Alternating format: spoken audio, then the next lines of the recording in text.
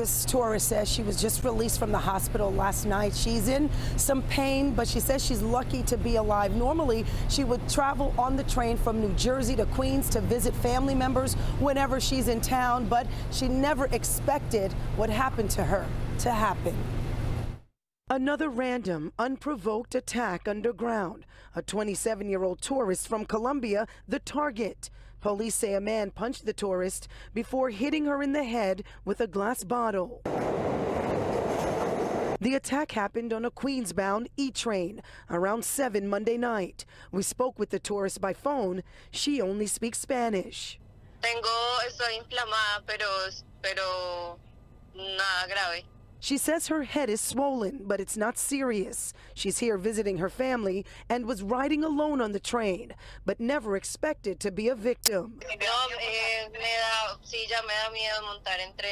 Now she says she's afraid to get on a train, and she's not alone. With subway crime on the rise, some strap hangers share her feelings. I sit in the middle of the aisle, or I stand up by the pole in the middle. I don't sit by the door or nothing. Maybe a little more security around here would probably be a better thing. And just hours before the attack on the tourist, police responded to a stabbing at the 42nd and 7th Avenue subway station.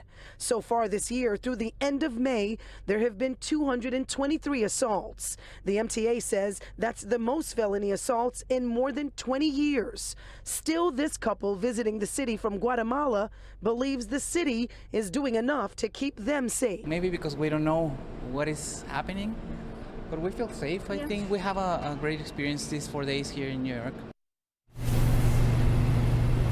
And the tourist said that her attacker actually did say something to her, but she didn't understand because there's a language barrier there. In the meantime, if you have any information on the man who attacked the tourist in the subway, call Crime Stoppers. The number's 800-577-TIPS. For now, we're live in Midtown.